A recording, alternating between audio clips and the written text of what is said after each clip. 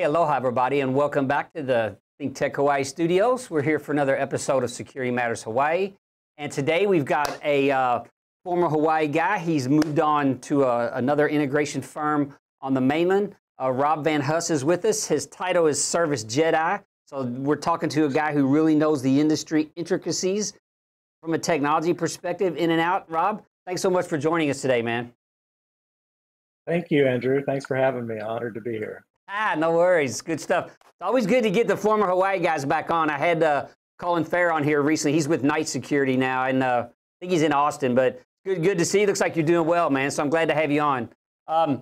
Let's go for those of our viewers who may not know you. Let's kind of give them some of your history, some of your background, as much as you sort of care to share. Okay. So, yeah, I lived in Hawaii for almost 12 years. It was from 1997 to 2008, and where I was in the low voltage industry. Got started off in fire alarms, working in a lot. I was mostly in Waikiki, down in the hotels down there, working on the fire alarms. Wow. Did that for about 4 or 5 years, and then while I was in the fire alarm industry, I got a small taste of the security industry. A little bit of access control, a little bit of video, but just a very tiny bit. But every time I was able to dabble in that, I liked it so much better than fire alarms. It was so much more interesting. And I wound up moving to another company that did primarily access control and video.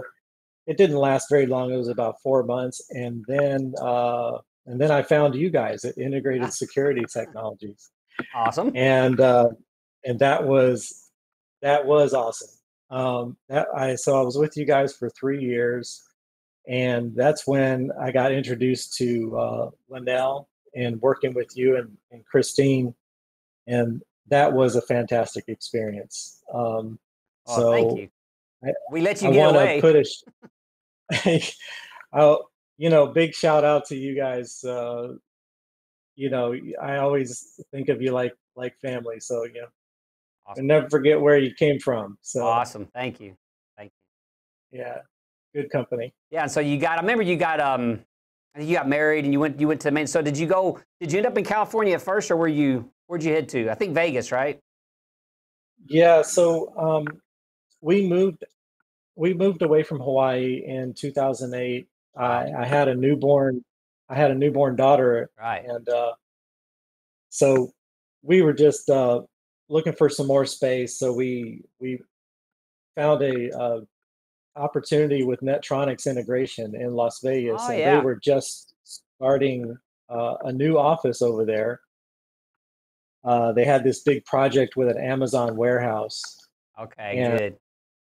Yeah, I know Steve, Dakota, and Craig, Jared, those guys really well. Great company. Yeah, no, they were fantastic. Craig and Steve, just fantastic guys. And then, so that was back in 2008, pretty much after we wrapped up that warehouse, that big Amazon distribution center. That's kind of when the economy went south, and I kept having to go to California to stay busy. And it was like, well, so I wound up just moving to California, and that's when I found Integrated Security Technologies. That was in late 2008, and they're still putting up with me. So Yeah, or Convergent, you mean? Yeah. Or yes, Convergent. Yeah, Convergent. Yeah, yeah. So that's a good career path though, because starting sort of small here, we had some good sized projects here, but I can't imagine. So a distribution warehouse about a decade ago. What was going in there? Was it full blown access? Was it all integrated? A big integrated system like did Amazon have an enterprise at that point? As much as you can say, I guess you can't share too much about their security, but online anyway. No, it was an enterprise system. I didn't really get involved much with the front end of it. I see. I was just installing the hardware out in the field. Oh, gotcha. and they had a guy out of Seattle that kind of brought it into their, you know, into their enterprise system. Uh, don't remember his name, but we did work together for quite a while. It took about 4 months, Wow. and it was this was a 600 at the time, a 600 thousand square foot warehouse, and they were just in a small little corner of it. They weren't even occupying the whole thing. But now I understand that they occupy the whole thing. You know, Amazon just kind of exploded. So Well, I think they're taking over the um, world, right? Don't they have like blimps and drones? And I mean, I can't imagine like the security of their yeah, environment. Now I have to get somebody on. I used to know a guy there. I think he's there, but I'm not sure if he does physical anymore. Jocks, I can't think of his last name. I have to get him on. Maybe we can talk about that. The enterprise guys don't like to talk a lot about, you know, their what do you call it? right. Their threat surface, you know. So they share a little. It's kind of like DoD. They'll tell you a little bit, but not anything useful, you know. Yeah, I So, guess I don't want to say too much about it, but um, so you got out to the West Coast and you got back into again. So you into enterprise space? Is it SMB? What kind of what's going on the West Coast? You know. so what I've been doing is mostly working on college campuses, Wow. and Okay. but we're doing a lot of airport security as well. Ah, But interesting. but on the college campus, so I spend I've been spending most of my time at USC, where they've got just a lot of cameras, and a lot of it's a wireless. So I don't know if you're familiar with FireTide at all, Yeah, yeah. but okay. So we kind of started off with that, and we're putting a bunch of cameras on this huge FireTide mesh network, Oh, and of course that's all 5 and 6 gigahertz, uh, 802.11 technology. So it has its limitations. yeah. For bandwidth. Yeah, Uh, That's interesting.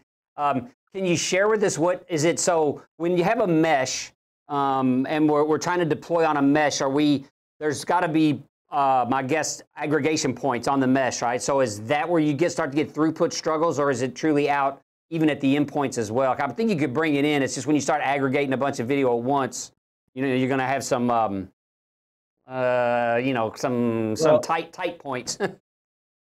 right. Well, it's kind of both because Ah, so out in the field, the struggle is okay. So all these FireTide antennas are out there, and they're using the same 802.11 channels that everybody else is using yeah. for their Wi-Fi at home. And so every once in a while, you get degraded video. You go Mm, out there and you have to do a spectrum analysis, and then you find out that oh, that this channel is saturated because wow. somebody went to Best Buy and got a Wi-Fi router and just plugged it in, and now all of a sudden your video doesn't work. But Interesting. so so that has been an issue. Uh, but now we're moving to a different technology in the 60 and 70 gigahertz or 60 and 70 gigahertz range with a different product called Ciclu. Yep. Um, and it's amazing. It's like game changer. It's like wireless game changer. You know, Yeah, it's it seems to me it's interesting because you know the fire tight stuff and a lot of equipment in that frequency spectrum, it's supposed to hop around and it's supposed to work, right?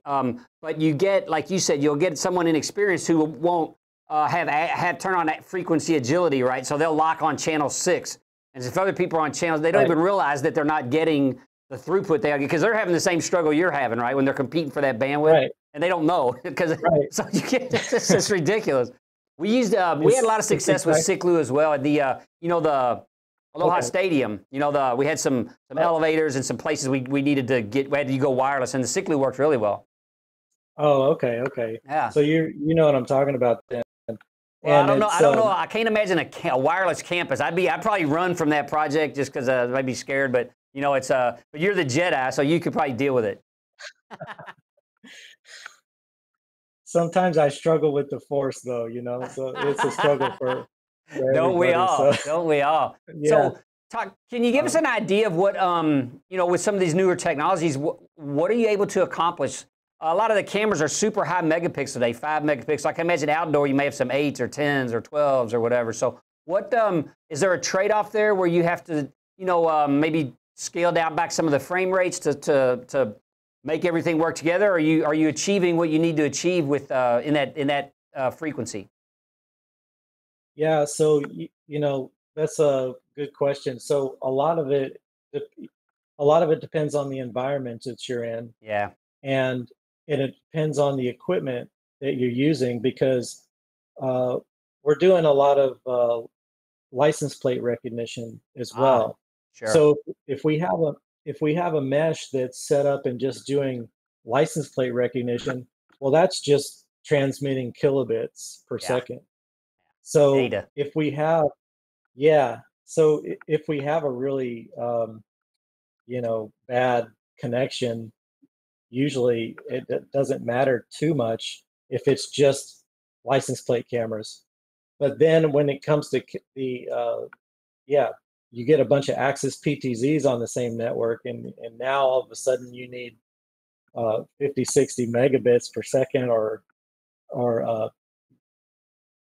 50, or I should say 50, 60 gigabits per second. Then, man, you really got some challenges. So you got to, you know, go around trees. Um, Mm, the thing about the Ciclu stuff, it has to be line of sight. yeah. With the fire-tied stuff, it'll barrel through a tree, but Yeah. maybe not as efficient, you Yeah. know. Um, and RF is kind of a neat technology. When you start messing with it, you realize you can actually bounce signals off of buildings to get where you need to go. Yeah. You can bounce it off of a parking lot, um, or different structures or whatever. So yeah, you really just got to kind of get in there and sort of feel your way around it, Wow. um, to Interesting. make it work the way you want to. Well, especially in a campus where you've got such a, broad, USC is a big campus. I mean, I've been up there. Do you, when you said, you're using a spectrum analyzer, is this, do you have also a directional antenna that you're using, or do you have to use kind of different types of antennas to see what's going on in your environment? No, now when we do a spectrum analysis with FireTide, it just has a built-in functionality in the radios themselves. So we just do it through the And you FireTide use theirs. GUI. I got you. Okay. Yeah. Now, as there's apps you can download and put on your phone, and I mean the range on it is not that great, but you can kind of do a spectrum analysis just in your immediate area, just on your phone, Yeah. and kind of see what's being used and where you can, so if you're having bad Wi-Fi at home, you can download an app and do a spectrum analysis. Like you were saying, a lot of people don't realize they can do that. They Yeah. just go, man, why is my internet not working? Yeah. Reboot Yeah. the router. So Well, not everybody's a technical Jedi. We're going to take a break. We got Rob Van Huss here. He's walking us through some real industry issues out there. We got to pay some bills. Rob will be back in about 1 minute. Hang on. Aloha, I'm Stan Osserman, Stan the Energy Man, every Friday here on ThinkTech Hawaii. If you're really interested in finding out what's going on in energy, especially here in Hawaii, but also all the way around the world, and especially if it has to do with hydrogen, look into Stan the Energy Man every Friday, 12 o'clock, ThinkTech Hawaii. Be there. Aloha.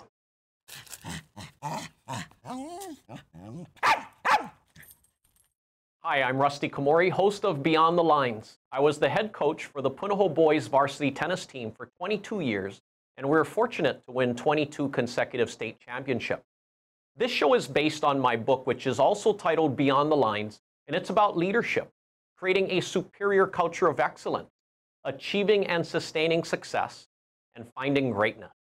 If you're a student, parent, sports or business person, and want to improve your life, and the lives of people around you, tune in and join me on Mondays at 11 a.m. as we go beyond the lines on ThinkTech Hawaii. Aloha.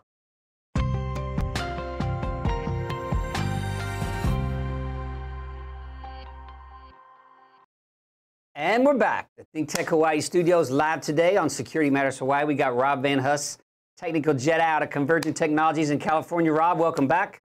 We were cruising through some RF issues, which I know I've seen my guys chomping on their nails and doing these spectrum analysis. And you know, the thing about that environment is it changes, right? You can get out there one day and everything's fine, and the next day someone's introduced something that interferes with what you were doing, right? So you got to work around it. Right. That's the customers.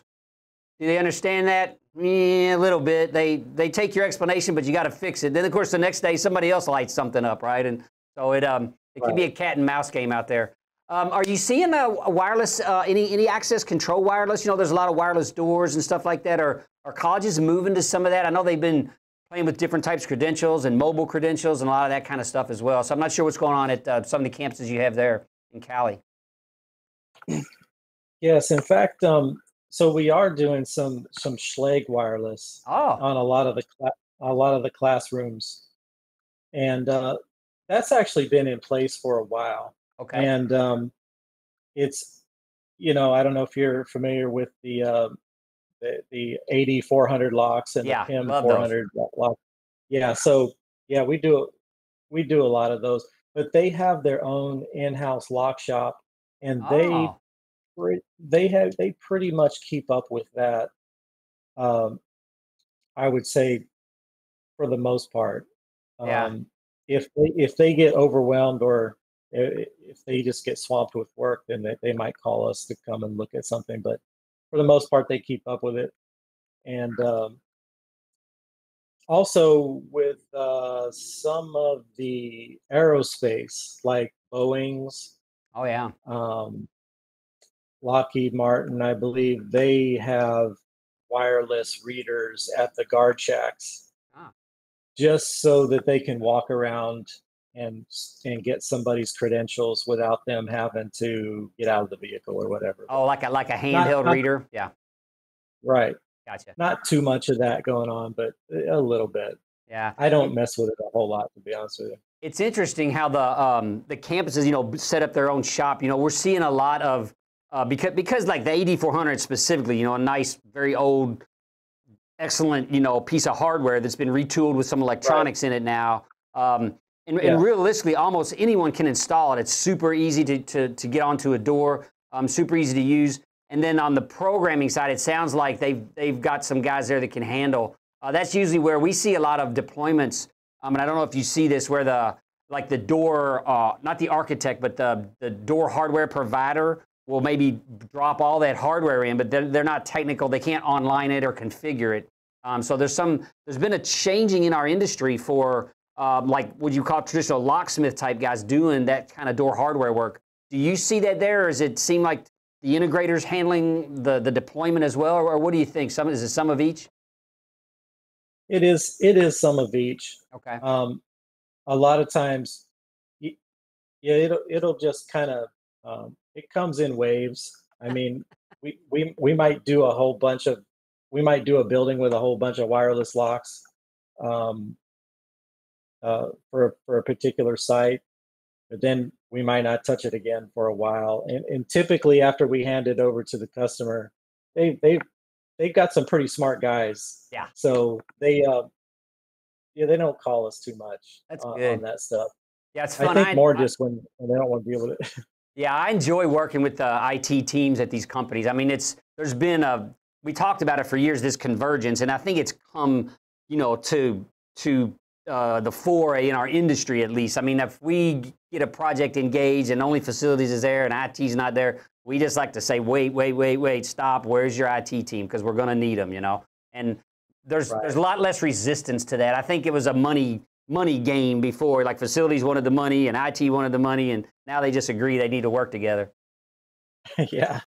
So, yeah, you know, that's of course a big part of, you know, what we're doing, and it's more and more just dealing with IT. And in fact, with at Convergent, I mean, we have IT field technicians now, but that's something we didn't see Ah, 4 or 5 years ago. And yeah, now for we sure. have, you know, guys that are, uh, Cisco certified guys out in the field working with IT departments that we need to interface our equipment with. So pretty interesting, and it's great because it gives service techs and installation techs someone from our company that we can go to without having to rely on their IT. And you know how IT guys are; they're going to blow you off as much as they can. So now we got somebody with a Convergent business card that's an IT technician, so they can't Yeah. escape nearly as easy. Yeah, I can't imagine on the Um, service side, it's always like, this IP address is in use, and the IT guy from the company's like, no, it's not. I'm like, yes, it is. You have an IP conflict. This one you gave me is in use. Go check your network. No, it's not. You know, like that. I've been down that exact road with you. I know it's great to yeah, have some help, and also have. I think you know, I don't know if you've seen this. It sounds like you have, where you've got some of your engineering team that's got credentials on their network to look at some things or to do some things on your customer's network. So that's a piece of, you know, we VPN into some of the networks and things like that, because it allows us to fix some things and right, test some things. I'd wait for days on a customer to get me an answer about something, probably, if I had to wait for their IT department, because they're all busy. right. And in that way, I've been really fortunate. In fact, a lot of our service guys, with the VPN access at different places, there's, I don't want to say this, well, there's some days we could probably sit at home and get a lot done, Yeah, yeah. except with 3 kids, I can't do it. Usually if I have an opportunity to work remotely, I wind up going to the office anyway because there's just too many distractions at You my house. can't But get yeah, the we work have, done at home. yeah. That's So, awesome. Well, at so least you're honest about it. uh, That's some of the remote workforce isn't as forthcoming as you are. They would like to say they're home. I think they get their work done, but I just think it takes them. They actually work longer. It takes them 14 hours to get 8 hours of work done because of the other things they got going on in the home. You know. working from home. Yeah, Yeah, yeah, right. yeah, yeah. um, um, but yeah, so and so just to work with a lot of the systems on a lot of our sites, we have to have remote access, and a lot of our customers are just they're more than happy to give it to us if we really need it, Mhm. because they know it keeps their costs lower too. Yeah. So Let's touch on a little bit of since we're there. Let's talk. So you got a VPN. They've got some identification for you. Are they providing you a laptop? Just from a cybersecurity perspective, how are you authenticating? Does it YubiKey? You got a multi-factor authentication? Are you seeing some of each? Like, do you want remote access to a guy who doesn't, have good IDAM policies or something? I don't know. yeah, it it seems to me, there was a site um, that insisted that we used their laptop a couple of years ago, and I really can't even remember who it was. But for the most part, though, I just use my own laptop, and we just have two-factor authentication Yeah, on your tunnel. provided Good. by on the provided from the customer. Yep. Yeah. Um, oh, I know who that was. At first, it was one of the airlines, Alaska Airlines, I believe. Ah. But then they finally said, okay, yeah, you can use your laptop. Just we're going to do two-factor authentication. So it worked pretty well. Yeah, and then Um, they maybe do some scans against it or run some services against it. But typically, your ports are locked down. You're on a segregated network. I mean, but the risk is there. There's always that risk of a service provider bringing a problem into your network, and we've been through that with our industry as well as others. So right. sounds like what's your feeling about the college campus security? I mean, we've got this age of these hostile events and active shooter and all this kind of stuff. Do you see the campuses investing pretty heavily in the security of the students? What's your feeling a little bit about lockdown and some of that stuff? I know you're a shooter. I'm a shooter. What do you think about the kind of the state of the security culture on campuses? Yeah, you know, we've had a couple of events where Yeah. we've had a active shooter, and fortunately, it wasn't while while I was here, Yeah. or it wasn't while I was present. I was somewhere around, but I just wasn't physically here at that time. And um, you know, not really a whole lot has been done except for just more cameras. Hmm. Like we don't have any any gunshot detection systems that I'm aware of. And now LAPD might have their own. Sure. In fact, I know they probably do. But most of the issues that we face is just like out in the field around campus. Even as we've had hostile people come up to us, and Oh, while wow. we're installing cameras, and Wow. they know what we're doing. And yeah, we've never we had a now this didn't happen over here, but I think in Carson we had a guy that actually had a gun pulled on him. And yeah, that we demanded that they provide us with an armed escort. Ever since then, I think they accommodate us there. Yeah, But it's kind of an OSHA requirement to provide your employee with a safe working environment, right? So if he's got to do installation, unfortunately, right, that's crazy. right. Well, we're coming to the end. I And tell you, I got about 20 seconds left. If you want to give us a last minute plug for Convergent or for the industry, final thoughts? I just again want to shout out to Integrated Security Technologies, Wow, thank you. fantastic company, and I would not be where I'm at today with Convergent if not for you guys. Wow, And thank you. so it's been a fantastic transition, just a journey with the security company in the security industry. So it's just been you guys are awesome. You always be like family. Right And on.